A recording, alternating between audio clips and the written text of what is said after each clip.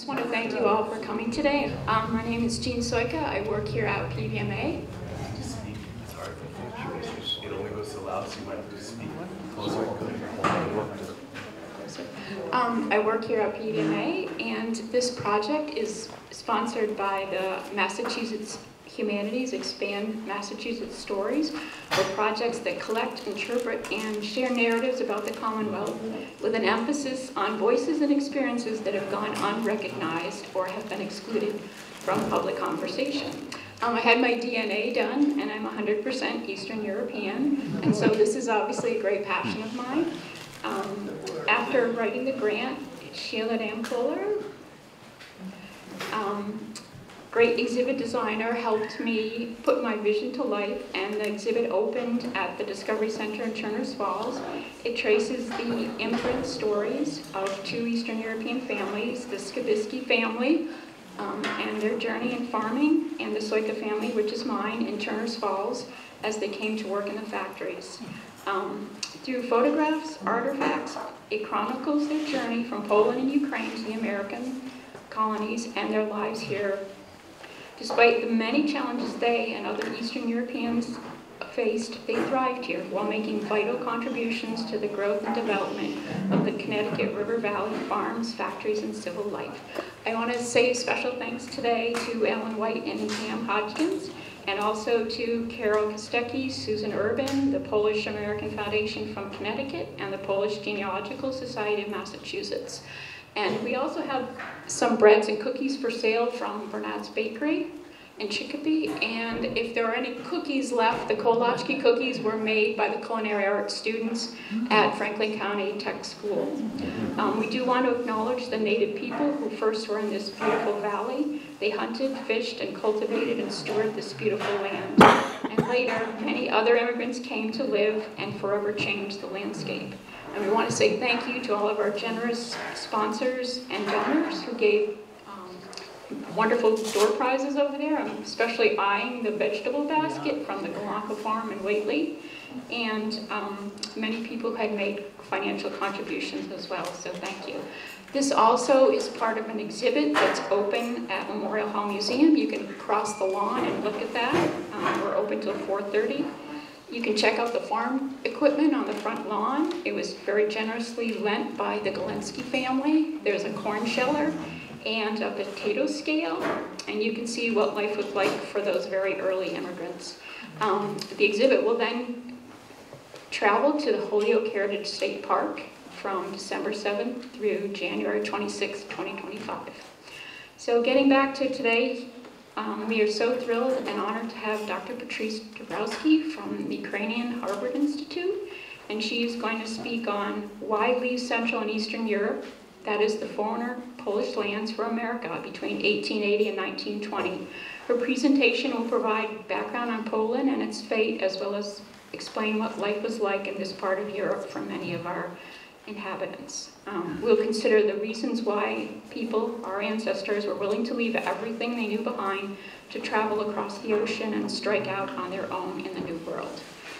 Dr. Dabrowski has a PhD in history from Harvard University, and she is currently a Harvard Ukrainian Research Institute Associate, a member of the Board of Directors of the Polish Institute of Arts and Sciences of America, and the editor of H. Poland. She's the author of 3 books, The Carpathians, Discovering the Highlands of Poland and Ukraine, Poland, the First 1,000 Years, and one of our door prizes is an autographed book by her, and commemorating of modern Poland. In 2014, she was awarded the Knight's Cross of the Order of Merit of the Republic of Poland, and she was the recipient of the Mary Zirin Prize, awarded annually by the Association for Women in Slavic Studies to an independent scholar. Her Carpathians book won 2 Polish awards, and she continues to study and write about the Carpathian Mountains. Thank you so much. Thank you, Jean, for that wonderful and extensive introduction. And my apologies to all of you who've been waiting so long here, but I'm thrilled to see so many people here in Deerfield on a beautiful sunny day. You could be outside and you're here for my lecture, so I appreciate it and thank you for coming. Can everyone hear me all right? Okay. So Why did so many people from Central and Eastern Europe leave for America between 1880 and 1920? My talk today will provide some background history on the Polish lands and their fate, as well as explain what life was like in this part of Europe for its inhabitants. We'll consider the various ways in which and why people, your ancestors, were willing to leave everything they knew behind to travel across the ocean and strike out on their own in the New World. Now, let's get these slides moving here. Yes. Back then, they left the Russian Empire, you see in brown there, or the German Empire, which you see there in purple, or the Habsburg province of Galicia in Austria-Hungary, which you see there to the south in the orange color. There was no Poland, right? You can just check the ship's manifests or their personal documents to see where they were written down as coming from. But many of them called themselves Poles. So let's step back and think about how that happened. A little over a century earlier, at the end of the 18th century, the biggest state you've probably never heard of, or, although in this case some of you have heard of it already, I know, ceased to exist. This was the Polish-Lithuanian Commonwealth. Its dates 1569 to 1795. In its heyday, as you see here, the largest polity in continental Europe. It encompassed the territory of today's Poland and Lithuania, to be sure, but also Belarus, most of Ukraine, as well as parts of Latvia and Russia. As you may imagine, this was no nation state that we're talking about. Such things didn't exist back then, but rather an ethnically and religiously heterogeneous entity. Religions in the Commonwealth included Roman and Greek Catholicism, various Protestant sects, Judaism, even Islam. So this part of the world was full of diversity. The country had also been an oasis of religious tolerance, a state without stakes, as historian Janusz Tasbir called it. Where elsewhere there were religious wars, from the very beginning of the Commonwealth's existence, they had agreed to keep the peace religiously and not persecute people for their beliefs. Politically, the Commonwealth also stood out from its European neighbors. First, it was a republic composed of two halves, the Kingdom of Poland and the Grand Duchy of Lithuania. And each of these itself was diverse in composition. Let's break this down by estate, which was the salient category back then. There were three estates: the nobility, the townspeople, and the peasantry. Now, the nobility, which was some 8 to 10% of the population, comprised the political nation. Nobles had the right to elect the king. There was a Senate and House of Deputies which enacted legislation and kept the powers of the king in check. The nobles cherished their privileges, the so-called golden freedoms. Some were incredibly rich, richer than some kings in Western Europe, while others were impoverished, living more like peasants than nobles. Polish history is often told from the point of view of the nobles and royalty. Tales abound of dynasties and deeds. Another 10% of the population, or thereabouts, were urban dwellers, townspeople, burghers. They had their own rights, responsibilities, and privileges. Towns either belonged to the king, that is, those are the so-called royal towns, or they were the property of some noble, and those were the private towns. As regards the latter, these privately owned towns were generally populated by Christian burghers, some of whom also farmed if that wasn't their primary occupation. And also living in private towns was much of the Jewish population. Many Jews were in the employ of the town's noble owners, who leased various things to them, such as mills, taverns, or breweries. Towns are where most trade took place in the Commonwealth. And last but not least, we have the villagers, the rural dwellers, the peasants. It is in villages where the bulk of the population of the Commonwealth, some 80%, lived. In the Commonwealth, peasants were serfs, owned by the lords, and they labored in the lord's fields or otherwise served the lords. The peasant's life was hard, and I'll say more about this later. The old saying had it, the Commonwealth was heaven for the nobles, purgatory for the townspeople, hell for the peasants, and paradise for the Jews. Why so? We should note that the Jews had escaped persecution in the west of Europe. Not only had they been accepted in Poland and Lithuania, they came to play important roles within the Commonwealth's economy. At any rate, such was life in these lands until the end of the Commonwealth. In the last third of the 18th century, the Commonwealth, which many people still referred to simply as Poland, was dramatically and dastardly partitioned by the country's three powerful neighbors, Prussia, Russia, and Austria. The Polish Republic was unable to defend itself in the face of the so-called enlightened despotisms with their much larger armies. In three concerted moves, and here watch the maps, 1772, 1793, and 1795, increasingly more Commonwealth territory was bitten off by the partitioning powers. As of 1795, the Polish-Lithuanian Commonwealth was no more. People who had lived all their lives in the Republic now found themselves subjects of emperors and czars. Their new rulers imposed new obligations and restrictions on their new subjects. Many of these saw fit to rebel even before the final partition of 1795 had been proclaimed. If you've heard the names Kościuszko and Pulaski, you will know of some famous Poles who did rebel against foreign oppression.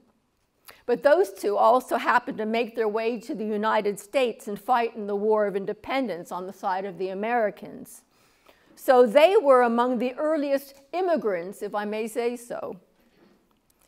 Some Poles from other estates, townspeople, peasants, and Jews also joined in the fight.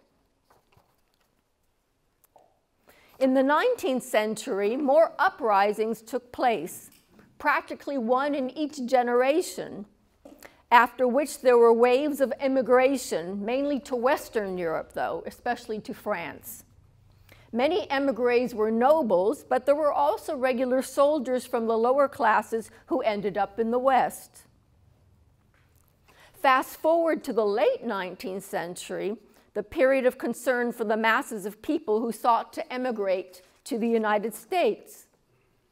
I'll focus on the period beginning in the 1880s, but let me simply note for the record that immigration to the United States from this part of the world started earlier than that. An early Polish settlement ended up being established in 1854 already in Texas, in a locality named Panna Maria, after the Virgin Mary. Those were emigrants, a whole parish full of them, that came from under Prussian rule. So from the purple side over there, I think maybe they came from Silesia, part of that country, all the way to Texas. But let's leave these Texans aside and focus on the bulk of the migration. The 1880s were the beginning of mass immigration from this part of the Old World to the New World. Here it helps to understand something of the major changes taking place in the 19th century. Changes to state organization, social structure, and other factors that prompted Poles and other inhabitants of these lands to leave their homes and travel across the ocean.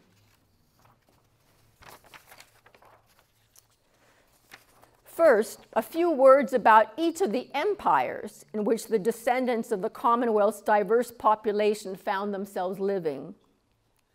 Under German rule, or Prussian rule, German rule, I'll use them as interchangeable here, that is the purple territories in the west and the north, peasants were emancipated from serfdom the earliest, in the beginning of the 19th century. But the Jews who had lived in those territories were treated differently. Poorer Jews were expelled eastward, while richer Jews were allowed to remain and encouraged to assimilate to German culture. At the outset, relations between Germans and Poles were not bad. Agriculture and industry made strides. But things got significantly worse around and after the mid-19th century. As the German lands were becoming united into one German empire, which was established only in 1871, Catholics and Poles were increasingly persecuted and discriminated against. This was under the German Chancellor Otto von Bismarck, who initiated the so-called Kulturkampf, a culture war. Not only were schools to teach regular subjects only in the German language, even religious education was to be conducted in German, leaving Catholic Poles to worry that their children would be taught Protestantism. Polish priests at this time were fined and jailed. It was not a good time to live under German rule. Now, under Russian rule, that is these vast brown territories in the center and the east, the situation went from better to worse. Initially, the Russians left their new lands in peace, allowing life to continue there as it always had. The territories under Russian rule consisted of the lands farthest east as well as the core Polish lands, which you can see sort of jut out into the purple there, right? Which in the early 19th century had had semi-autonomous existence, first as a Napoleonic puppet state and then as the Kingdom of Poland. The kingdom, however, was ruled by the Russian Tsar, who was King of Poland. I must tell you that the royal crown did not suit the Tsar of all Russia very much. Used to greater freedoms and self-rule, Poles in the kingdom eventually rose up against the Tsar, leading to mass emigration into Western Europe. Another uprising took place later in the century, which led to many Poles being sent in the opposite direction, to imprisonment and exile in Siberia. The administration of these lands and the schools were Russified. That said, there was some industrial development, especially in the textile industry, in the cities of Łódź and in Warsaw. And more importantly, the peasants of the region were finally emancipated in 1864. This is the last of the three empires to emancipate the peasants. And let me add one word here about the improvement of conditions for Jewish life in the 1860s in the Kingdom of Poland. As of that time, Jews could buy property from nobles, live where they previously had been forbidden to reside, and so on. Last but not least, under Austrian rule, that is here in the Orange territories in the south, near the arc of the Carpathian Mountains, thoughts of reform for the new province known as Galicia soon were abandoned. Under Chancellor Prince Clemens von Metternich, anything that smacked of Polishness came under suspicion. Poorer nobles who could not document their noble status were demoted to the status of peasants and treated as such. Yet, peasants were emancipated in 1848 during the so-called Spring of Peoples, This was a period all across Europe where various peoples rose up for their rights. 2 years earlier, what had been the free city of Krakow, which, if you can see right where those three different colors meet, there's a tiny little entity there. That's the free city of Krakow.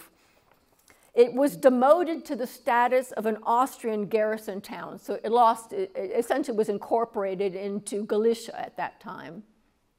This happened to happen after yet another abortive uprising in these lands.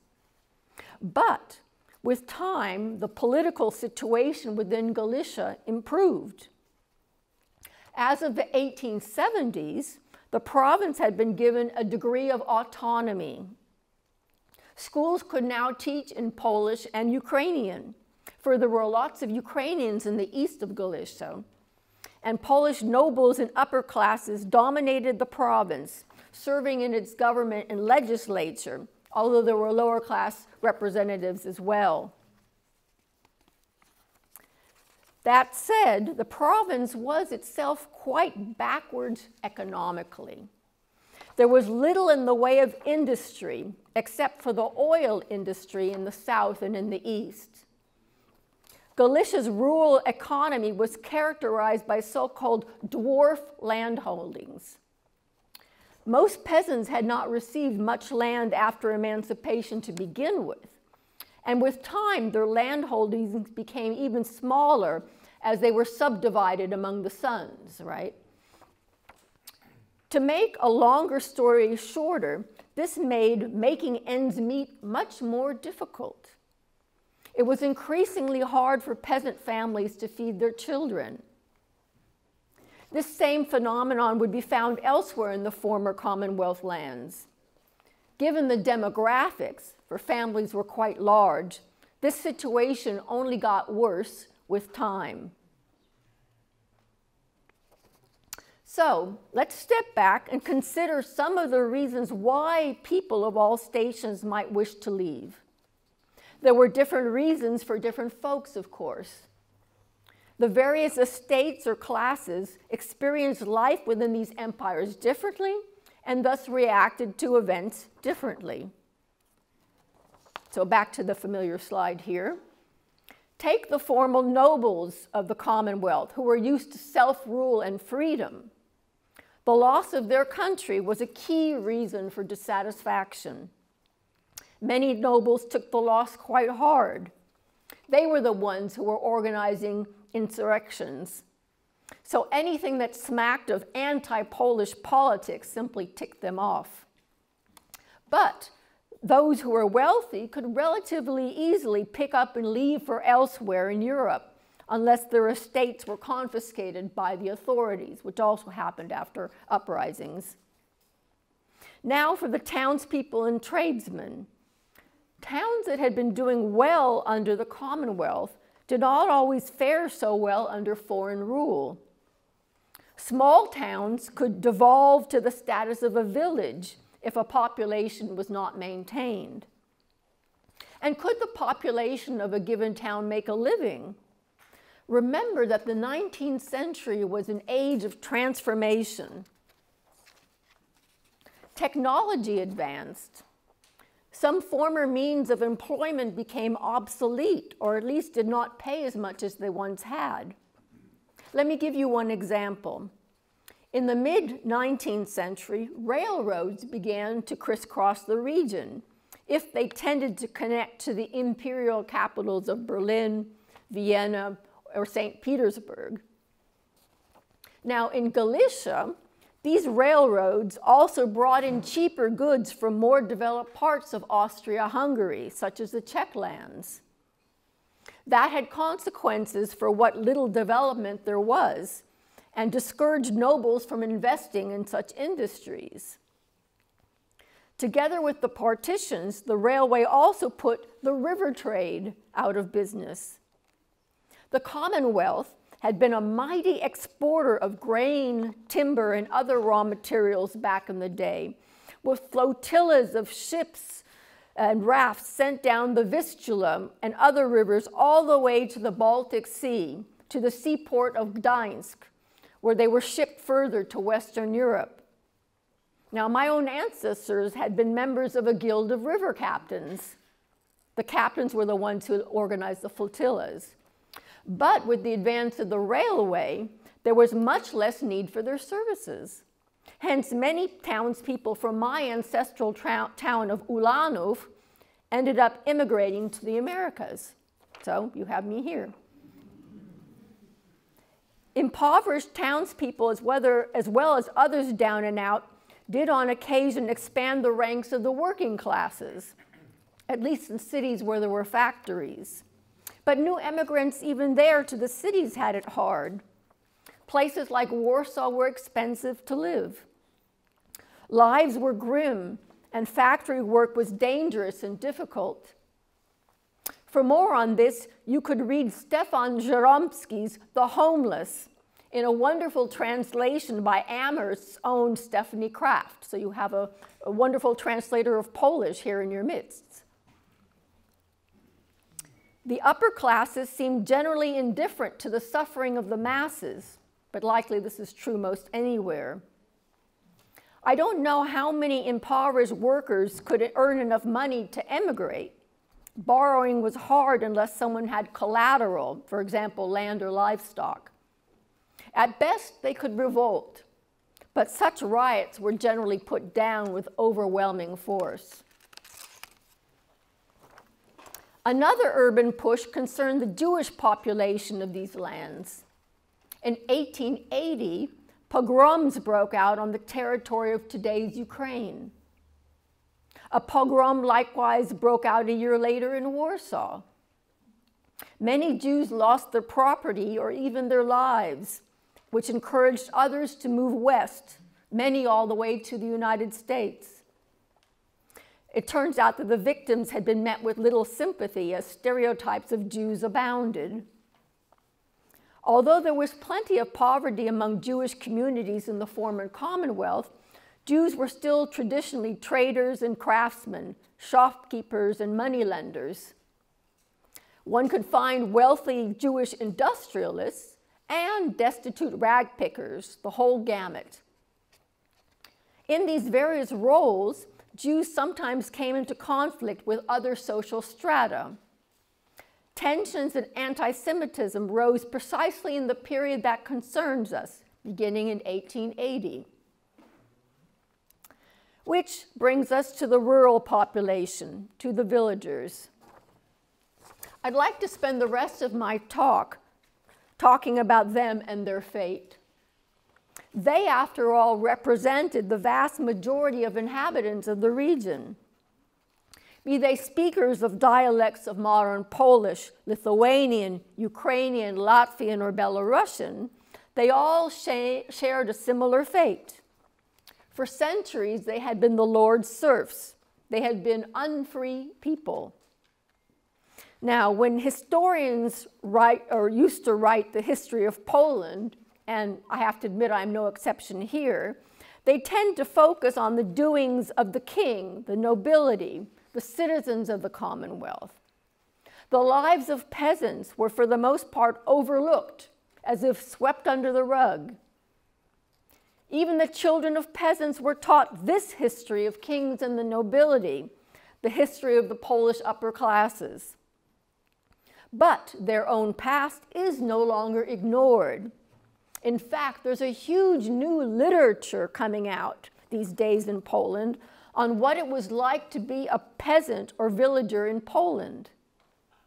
And I'd like to share some of this literature with you so that you might understand why villagers may have been eager to leave their homeland on occasion.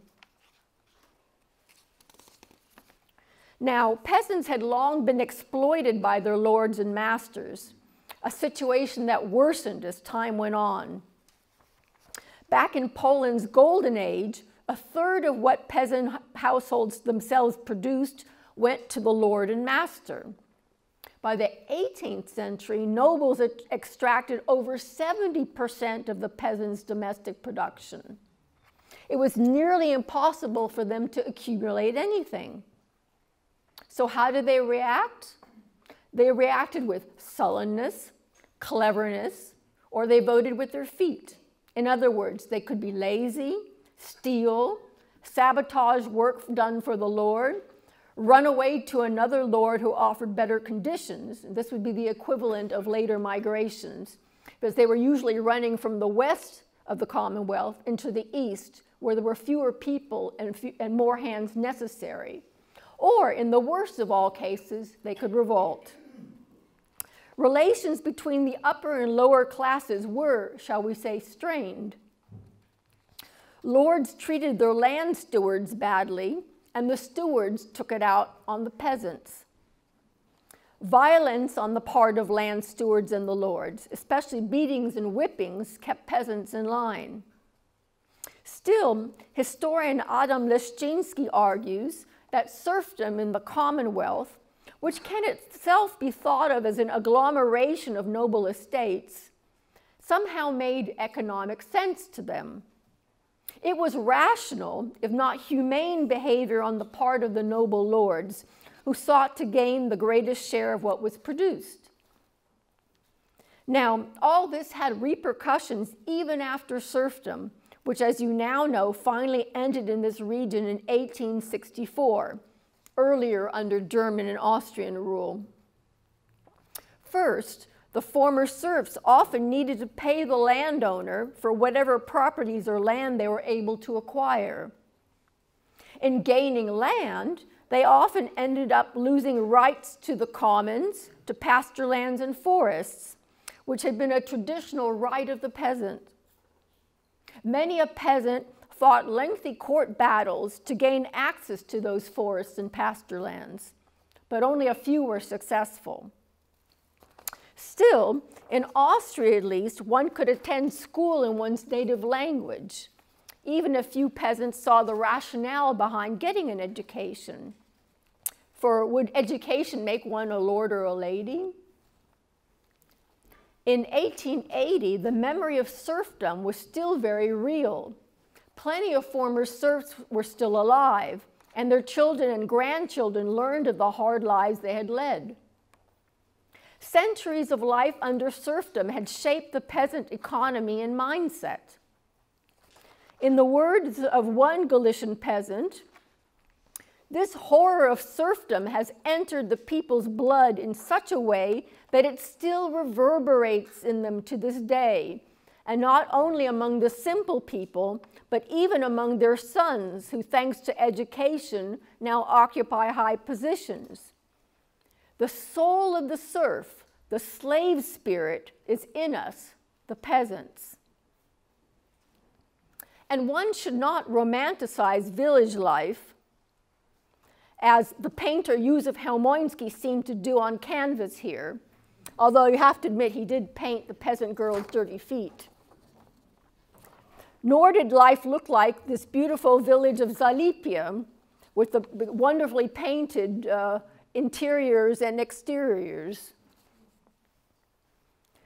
The peasant household of the 19th century was run like a business, with each member responsible for contributing to its relative success.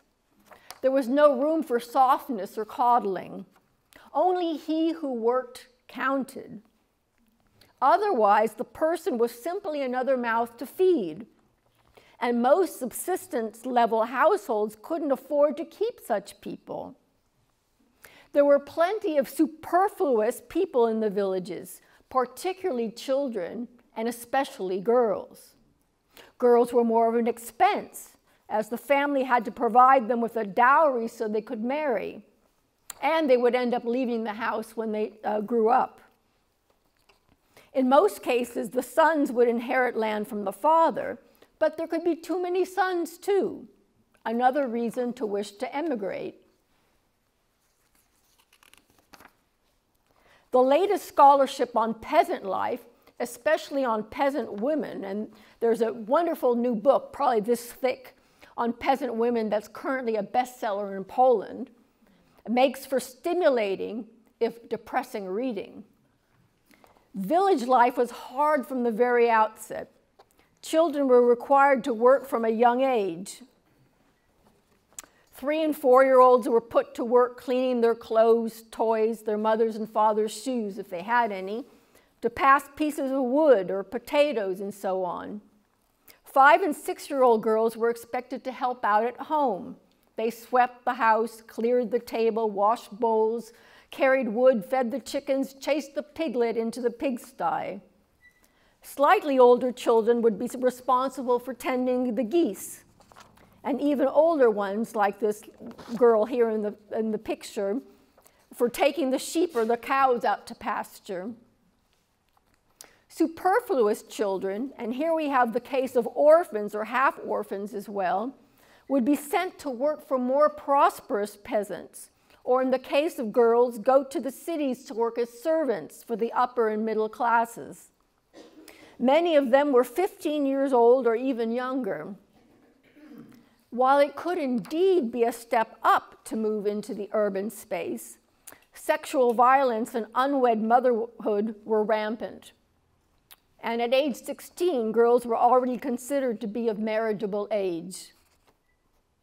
For all practical purposes, there was no such thing as marrying for love in these villages. Marriage was essentially a business proposal from one peasant household to another. A man had to have enough land to start a family, while a woman had to have enough of a dowry to be selected as his wife.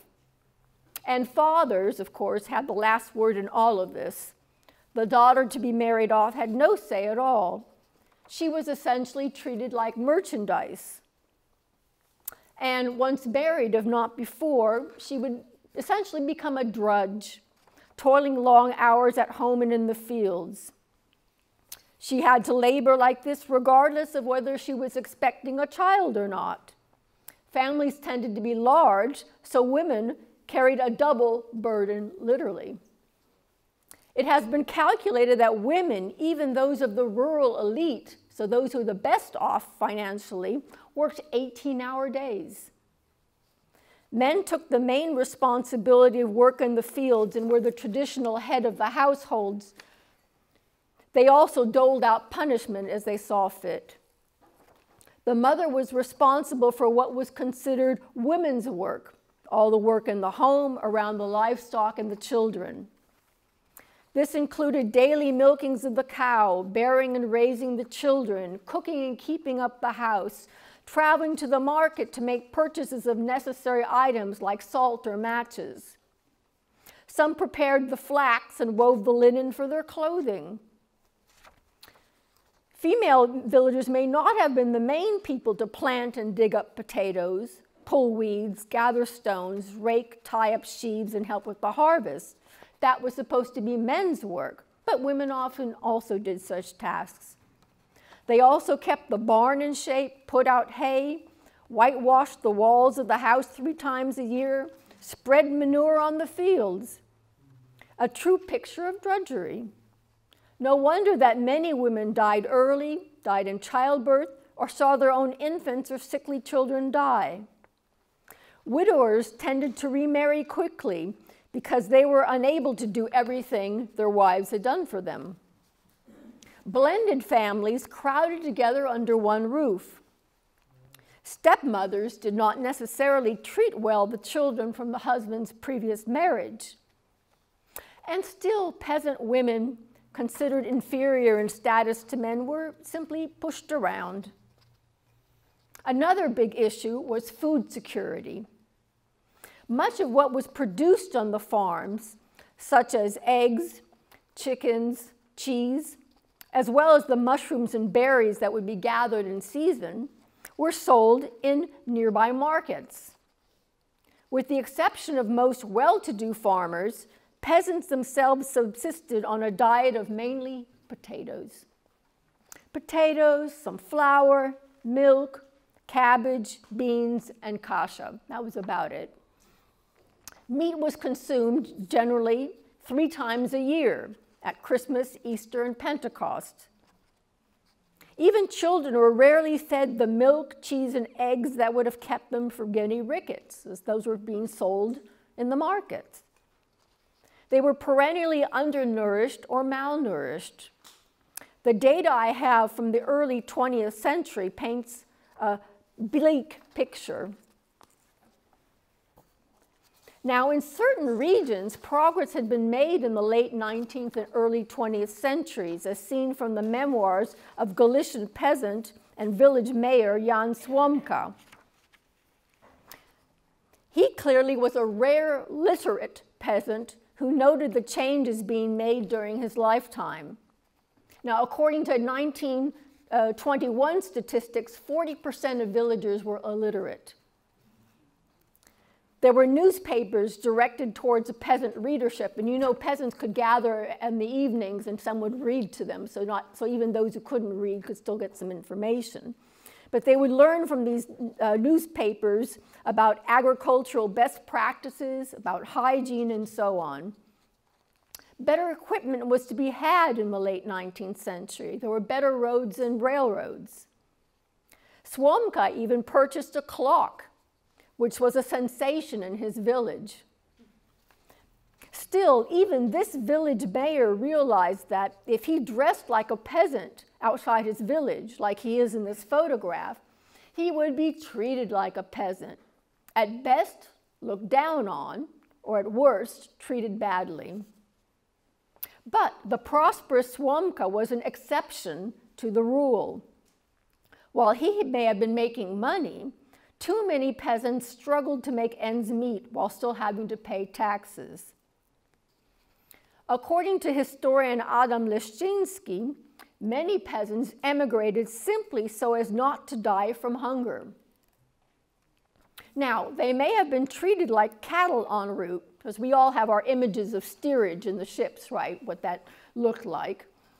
But emigration was not as dramatic as those back home who fought to keep the peasants from emigrating argued. 3/4 of those emigrating from the Polish lands went to the United States. And times started to get better for them after emigration. Paid work abroad usually was much better paid, even many times more than work in the old country. In the new country, they were treated with greater respect and became more self-assured. Of course, some emigres went only for a spell, that is, to earn enough money to buy land back home. But others emigrated permanently, and I suspect many of you here are their descendants. Now, some immigrants may never have gone back, even if they had previously intended to, given the political upheaval and devastation that revolutions, wars, and border changes brought. Already during the Russo-Japanese War of 1904-1906, Poles rose up in opposition to the regime. There were agricultural strikes then, as well as in early 1918. Many protesters in that period ended up fleeing the Russian Empire, some settling in Galicia, but others doubtless went further to the west. And let's not forget the Great War, World War I, which began in the summer of 1914. The Eastern Front ran right through the former Commonwealth lands, wreaking devastation on many in a state, town, and village. Many had to flee their homes, spending the war as refugees. Some never returned to their former homes. Disease, and here you may recall the deadly Spanish flu, devastation, and uncertainty were other reasons to emigrate, even if some may have been happy that the war led to the reestablishment of a Polish state. For in 1918, the Second Polish Republic came into being. While not all the territory that had been part of the Commonwealth was regained, the country did fight to obtain significant borders. Now, there's a lot more I could say about this and about the fate of minority populations in the New Poland. What I do need to say is that there were peasants who feared that the return of Polish rule meant serfdom would return. Now, many of those who stayed behind in the old country would have to rebuild their lives and homes after the war. It was not an easy time to be Polish. The country's eastern borders were not set until 1921. In the early post-war years, people continued to emigrate to the United States before limits were placed on immigration in 1919. Henceforth, it would be difficult to emigrate to the United States if Canada and Brazil were still popular options. And times continued to be tough. The economy faced many challenges. And among the peasants, there continued to be surplus population, now with nowhere to go. Villages vegetated, and people hardly eked out an existence. How much more fortunate were their relatives who made it to the United States? As one woman declared, after she had returned to Poland after spending time in the United States before the war, I quote, "I would give up an eye to go to America. There, night is better than day here." Another reportedly went to America in search of a happier place on the earth than where her great-grandmother, grandmother, and mother cried through most of their lives. Now, those who went to the United States, of course, had to have money for their travels. Doubtless many families borrowed so that a child could make the trip. In the case of entire families emigrating, they surely sold their property, land, and livestock to go. In the case of individuals escaping from unfortunate family circumstances, sometimes money could be taken surreptitiously from the family. Or siblings could borrow from siblings to enable a wave of immigration. Many incurred debts in this way that had to be repaid. To conclude, lives were hard back in the old country, either under foreign rule or in a struggling brand new state. Many Poles and others were used to hard work and did not fear it. Immigrants to the New World were willing to earn their keep, even to scrimp and save and send money home. What many immigrants wanted was independence, the possibility of making decisions for themselves. They sought to escape from under the sometimes tyrannical control of parents or stepmother. They wanted to be able to control the money they made and decide their own future. Doubtless some were fearless seekers of adventure, willing to take a risk in an unknown environment. Others joined someone from the family or from the same village who was already abroad. Whatever the reason, it is clear that the United States was a country where immigrants could find and make a place for themselves. The discrimination was not based on class, but on the relative newness of a particular group of immigrants. I'm sure you all know about the waves of immigration that way. There's no time to go into this, but many a peasant learned that he or she was Polish. Recall that they came from those three large empires, not from any country called Poland, once they arrived in the United States, where they would attend the same church and join the same clubs, for example, the Falcons, and socialize with people who spoke their language. That is how they became Polish Americans or other hyphenated Americans. So, you see that the country we know as Poland had a complicated and trying history, even disappearing from the map of Europe for over a century. Its inhabitants were shaped not only by that loss, but by the country's division into three parts, each under a different empire. An understanding of the changes wrought over the course of the 19th century to the social structure, state organization, economic situation, and the treatment of minorities within Russia, Germany, and Austria-Hungary can help to explain why so many subjects of the empire saw fit to leave, to immigrate to the New World, to the United States, and some ultimately to the Connecticut River Valley.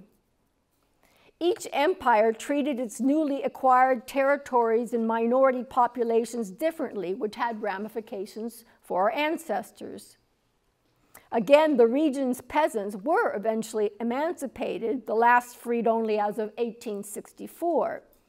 But getting their freedom was not to be equated with getting everything they needed to thrive. There was land hunger, hunger for enough land so as to be able to feed their families. Many peasants struggled. This was true of townspeople and even nobles, albeit their troubles did not compare with that of the struggling peasant farmers, literally trying to eke out a living. There were many superfluous people in the villages. Given these conditions, it should come as no surprise that many should look for a better life elsewhere. Many of you are the descendants of those intrepid individuals who did just that. And I thank you for your attention and for your patience today.